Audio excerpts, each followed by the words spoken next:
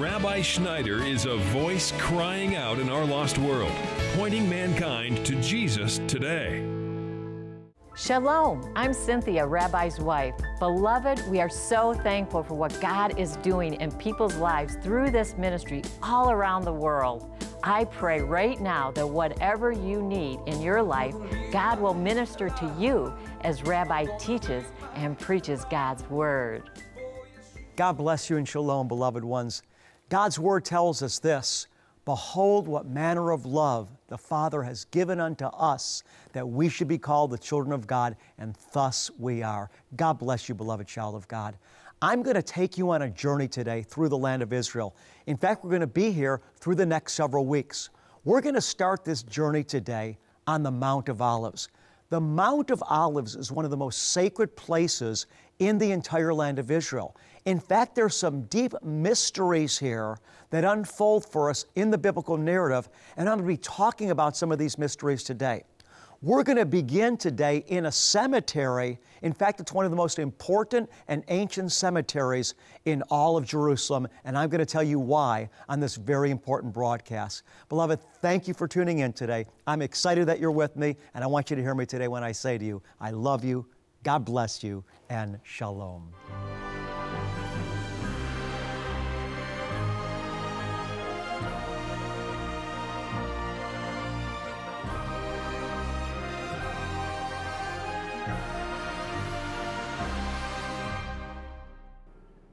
I'm standing on the Mount of Olives right outside Jerusalem. You can see all around me all these gravestones. The reason, beloved ones, there are so many gravestones up here is because Jewish people and Christians alike believe that when Messiah's glory is first manifest on earth at Messiah's coming, of course, as Christians, we believe it's the second coming. Jewish people that don't believe in Jesus are still waiting for the first coming. But what we share together is that when Messiah's glory is manifest on earth again, it's going to first come right here on the Mount of Olives. Listen now to Zechariah chapter number 14. Hear the word of God. Behold, a day is coming for the Lord, when the spoil will be taken from you and will be divided among you. For I will gather all the nations against Jerusalem to battle, and the city will be captured. The house is plundered, the women ravished, and half of the city exiled, but the rest of the people will not be cut off from the city. This is talking about Armageddon and how the nations of the earth are going to be gathered against Israel and against this city in Jerusalem and the destruction that's going to come here, but God is going to save a remnant of the city. So let's continue on. Then the Lord, in verse 3, will go forth and fight against those nations as when he fights on a day of battle. In that day, his feet will stand on the Mount of Olives, where I am presently standing. So what happens? Israel and Jerusalem are under siege. They're being taken captive. They're being plundered. But at the last minute, Messiah's glory breaks onto planet Earth. He defeats the enemies of Israel. Right at this spot is where his manifest glory first breaks in. Listen again. Then the Lord will go forth and fight against those nations as when he fights on a day of battle. In that day, his feet will stand where? On the Mount of Olives, right where I'm standing, which is in front of Jerusalem on the east. And the Mount of Olives will be split in the middle from east to west by a very large valley, so that half the mountain will move toward the north and the other half towards the south. And then it just continues on about how the glory of God is going to cover the earth. So the reason that you see all these gravestones around me is because people want to be the first ones to meet Messiah when he comes, and so they want to be buried here because this is where Messiah's glory is going to first hit the earth at his coming. The Bible tells us in the book of Acts chapter 1 that it was here at the Mount of Olives that Yeshua rose from the earth and was received into the clouds as the disciples watched him before, beloved, his departure from earth to heaven during his first coming. Listen now as I read from the book of Acts. Here we go. Gathering them together in Acts 1:4, he commanded them not to leave Jerusalem, but to wait for what the Father had promised, which he said, "You heard of from me.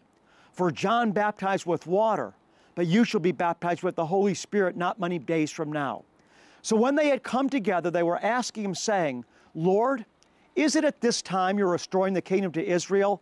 And he said to them, "It is not for you to know times or epochs which the Father has fixed by his own authority, But you shall receive power when the Holy Spirit has come upon you, and you shall be my witnesses, both in Jerusalem and in all Judea and Samaria, and even to the uttermost parts of the earth. And after he had said these things, listen now, he was lifted up while they were looking on, and a cloud received him out of their sight. And as they were gazing intently into the sky, right from this place, beloved ones, right from the Mount of Olives, which I'm now standing on, and you're watching via television. And after he said these things, he was lifted up while they were looking on, and a cloud received him out of their sight. And as they were gazing intently into the sky, while he was going, behold, two men in white clothing stood beside them. And they said, Men of Galilee, why do you stand looking into the sky?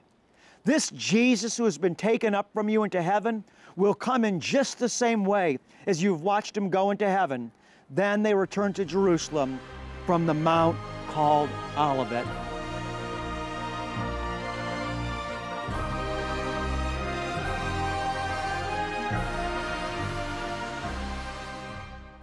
The Bible tells us that the Lord is literally married to the land of Israel. And when I'm in Israel, I oftentimes feel, beloved, something very unique. Not only is the Lord married to the land of Israel, in other words, His presence is connected to Israel geographically above all the other spots on the face of the earth. Not only is that true, but consider this. Our faith in Jesus is unique among faiths in the world because we believe that in Jesus, the God of eternity entered into space and time, entered into human history by taking upon Himself flesh and blood and walking amongst us. Those that lived 2,000 years ago saw Him ascending to heaven visibly, and those, beloved, that are alive at His return will also see Him visibly return to the Mount of Olives. Join me as we continue on in the second half of the program.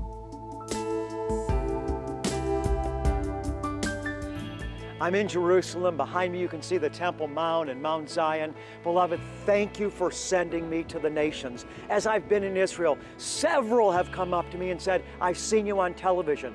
Both believing Jews, unbelieving Jews, as well as people from the nations. I want you to know, when you support this ministry, beloved, you are truly sowing seed into a ministry that's reaching the nations, and fruit is being born.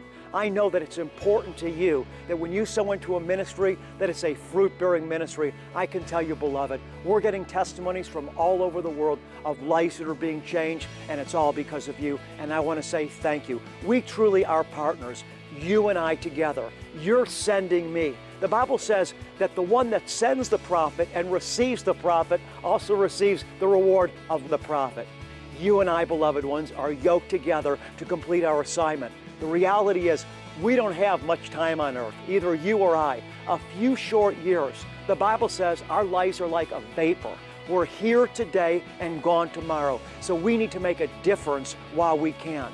Let's use our time and our talent and our treasure to spread the gospel of King Jesus. Jesus said, spread my kingdom to the ends of the earth. There's going to be a reward for you and I, beloved one, when He returns. Now, back to today's program. Behind me you can see the Temple Mount and the old city of Jerusalem. I want to read a portion of Scripture for you that's going to put what you see behind me into some perspective.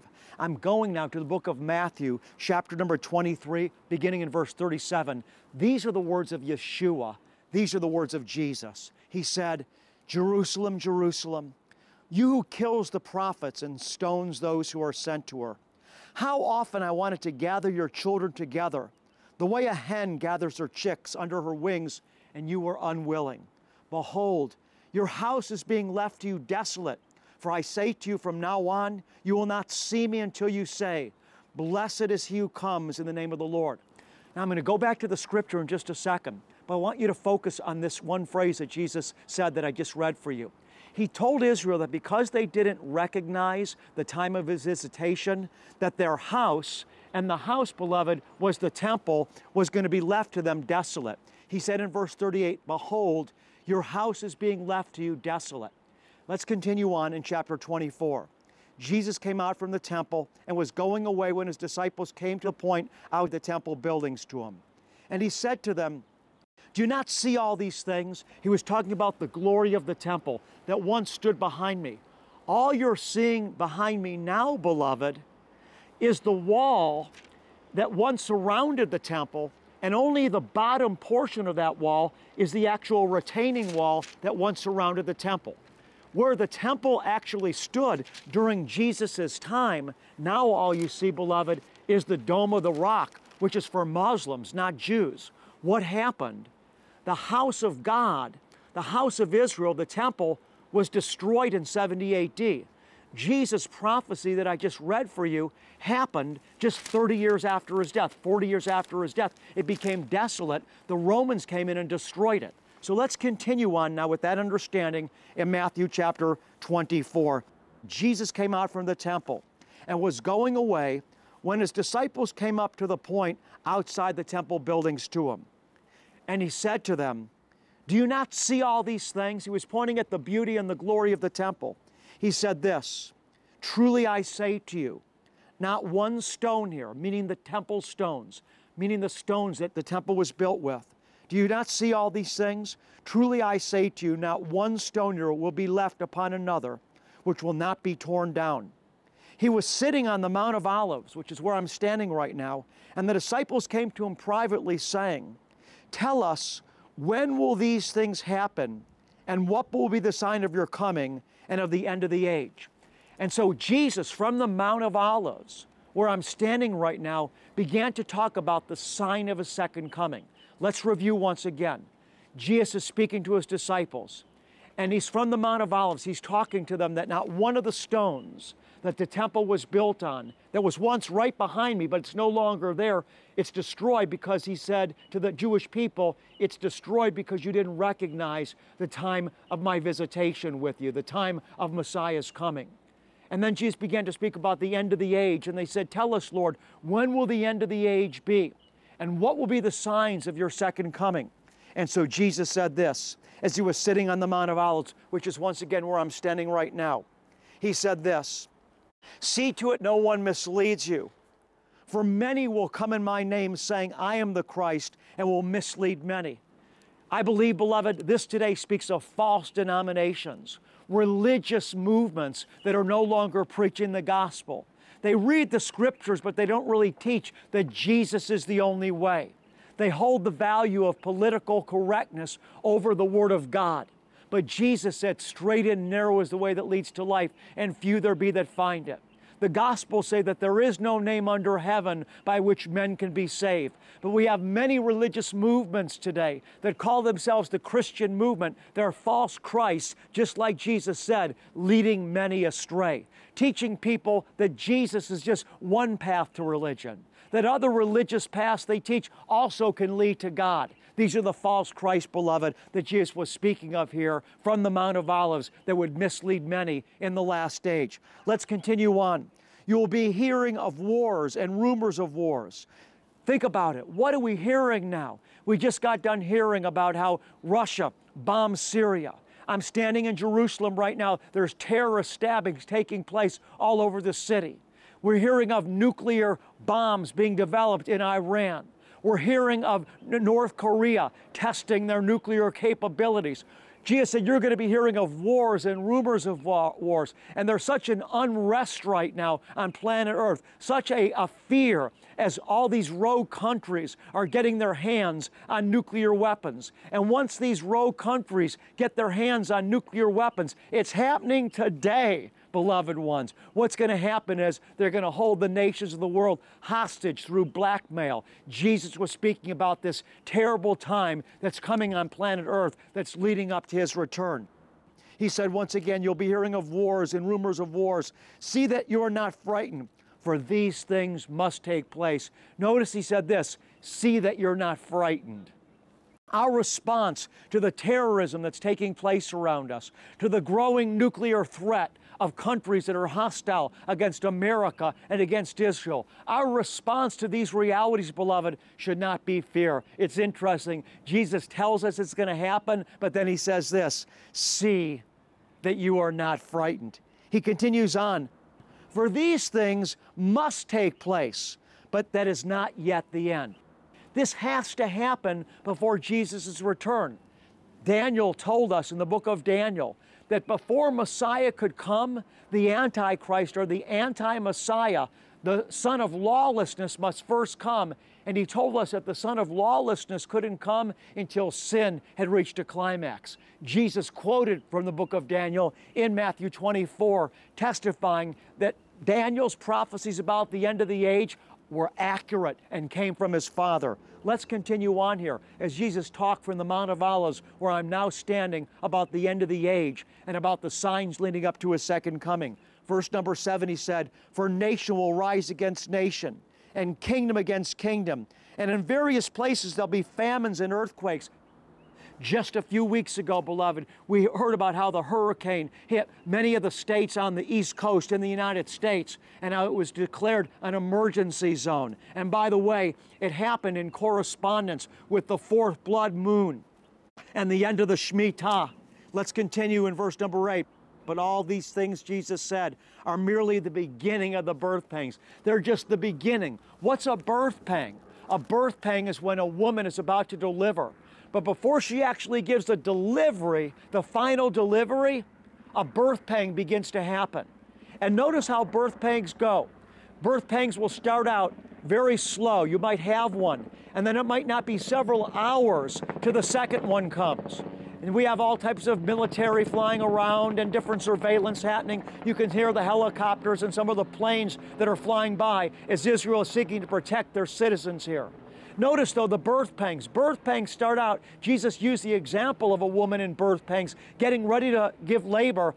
He used that as an analogy to tell us about these things that are happening on planet Earth now, the wars, the hurricanes, the natural disasters, etc. He said they're like birth pangs. When a woman begins to have birth pangs, what happens? The pangs happen, you might have one, then the next one might not come for another several hours. But slowly what happens is the birth pangs start happening in closer frequency to each other, and they begin to get worse. That's what's happening on planet Earth right now. The things that we're facing, beloved, they're happening quicker and quicker, and they're getting worse, just like a woman's birth pangs intensify before she finally gives labor. As we continue on in verse number 9, "Then they will deliver you to tribulation and will kill you." And we're hearing now about people that are standing for moral righteousness, even in the United States, like that woman that was a clerk of courts, and she had a conviction that marriage was to be between a man and a woman, and she wasn't willing to issue the certificate of marriage. What did they do? They threw her in jail. They eventually released her, but this is just the beginning.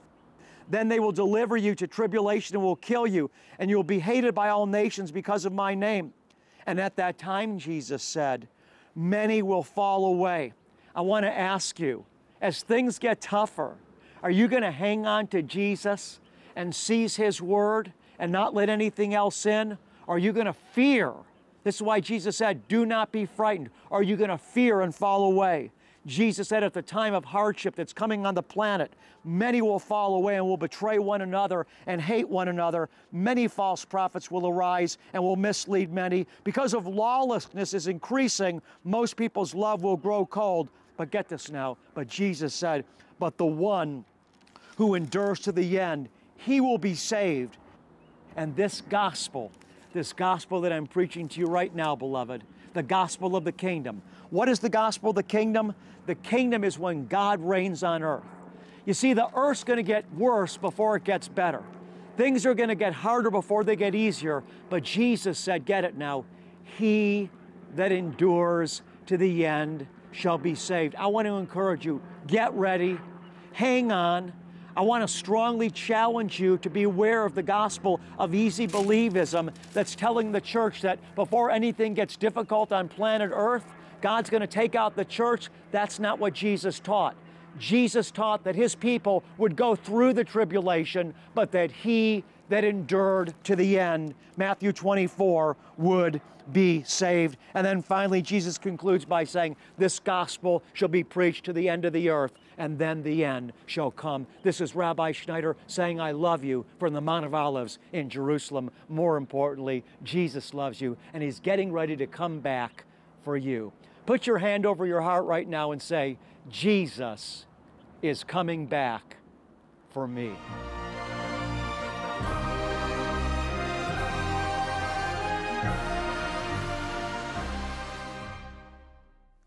Beloved, I want to stress again that Jesus' last words were these in Revelation 22, "Behold, I come quickly."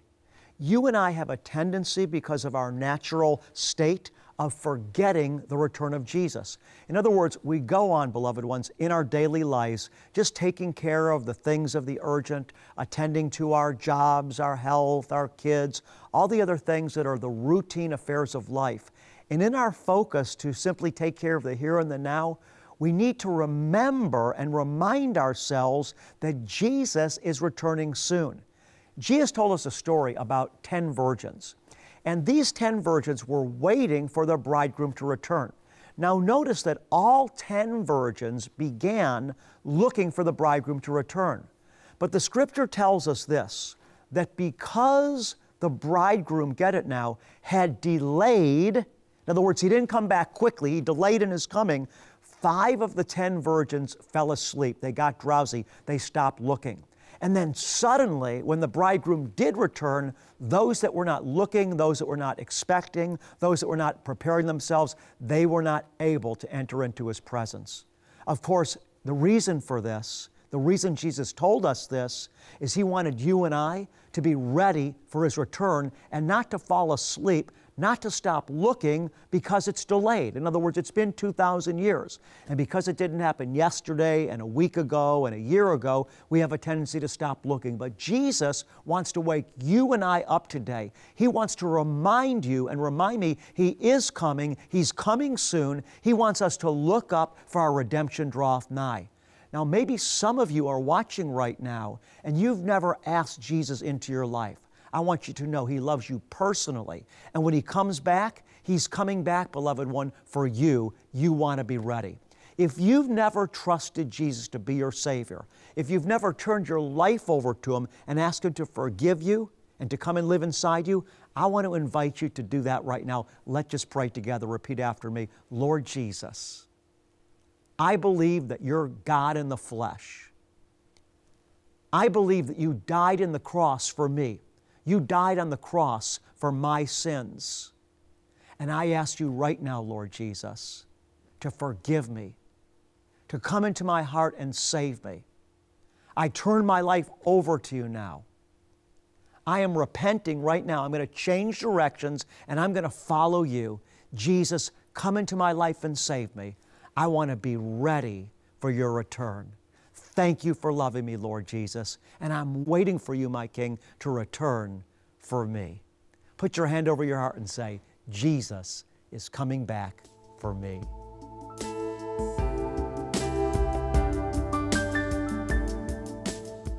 God bless you, beloved ones, and thank you for watching today. As you can see, I'm in Israel. Over to my left is the Mount of Olives. Behind me, you see the city of Jerusalem.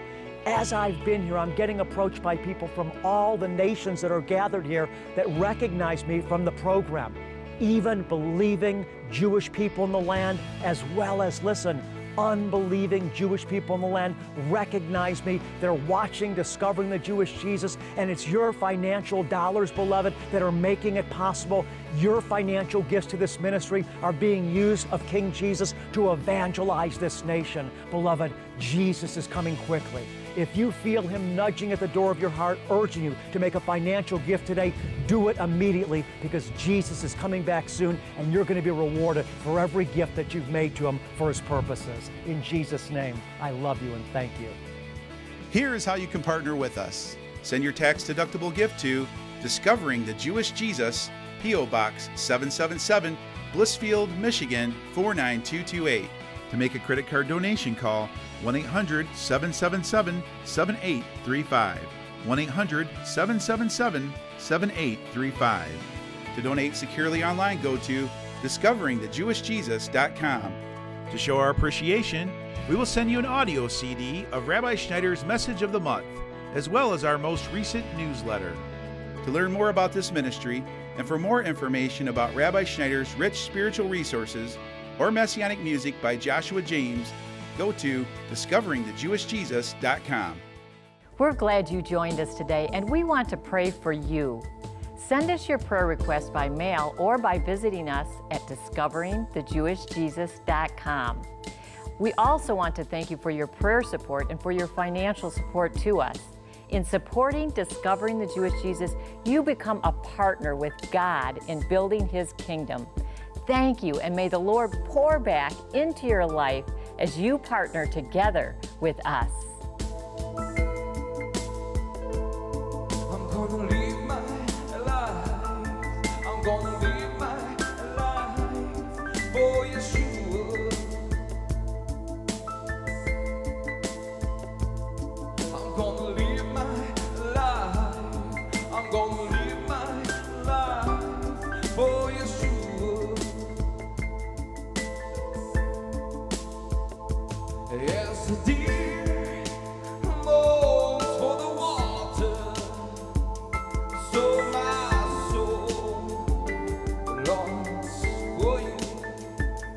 As the deer longs for the water. In Numbers chapter 6, verse 24 through 26, the Lord told Moses that when these words are spoken over His people, that He would place His name on them and bless them. Yavarecheche Yahweh vayishmarecha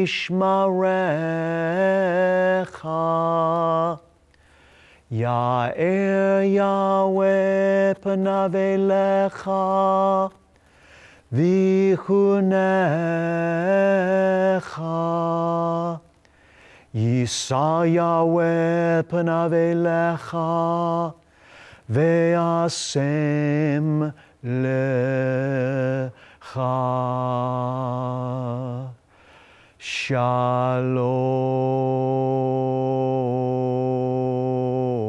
shalom. The Lord will bless you and keep you. The Lord will make His face shine on you and be gracious to you. The Lord will lift you up with His countenance, and the Lord will give you His peace. Maybe you've watched the broadcast today and Jesus is knocking at the door of your heart and you've never invited Him into your life before and you'd like to do that right now. Just repeat after me. Just say, Lord Jesus, I believe that You came and died for my sins, and I receive You into my life right now. Thank You for dying for my sins and taking my place on the cross. Come inside and live in me now. Jesus, I give my life to You. If you just prayed that prayer for the first time, let us know. God bless you, beloved ones. I love you, and shalom. Revelation today for a brighter tomorrow. Find Discovering the Jewish Jesus on all your favorite social media outlets and stay up to date on the content you love. Follow us on Facebook, Twitter, Instagram, and subscribe on YouTube. Connecting with Discovering the Jewish Jesus has never been easier.